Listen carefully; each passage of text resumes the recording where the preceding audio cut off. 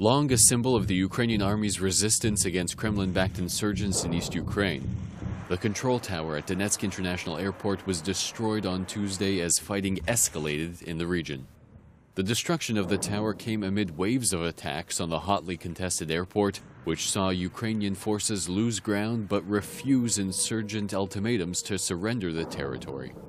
Known by Ukrainians as cyborgs for their unwavering defense of the strategically located Donetsk Airport, Ukrainian troops have controlled the facility since May 2014, despite almost non-stop attacks.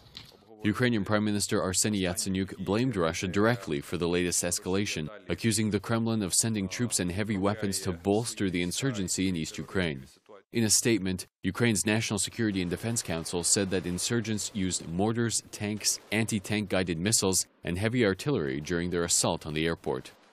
In response to the increase in hostilities from Russian-backed insurgents over the past week, NATO's top military commander said Tuesday that the military alliance is looking at beefing up its exercises in the Baltic Sea region. Yes, there has been an uptick, a fairly important uptick in the fighting across the last couple of days. Yes, there was a lull through basically both holiday periods leading into this.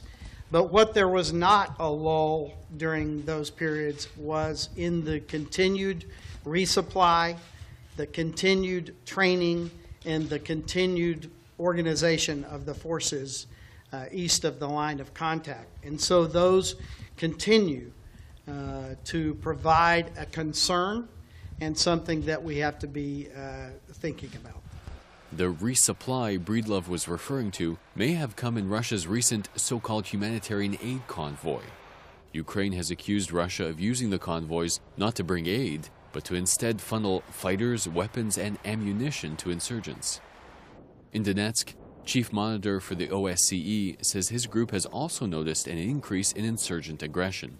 I can confirm that we have noted an increase in incidents over the past 10 days, and that is an increase compared to the weeks before where there was relative silence in the area. Since insurgent aggression has increased over the past week, over a dozen civilians have been killed and at least the same number of Ukrainian soldiers.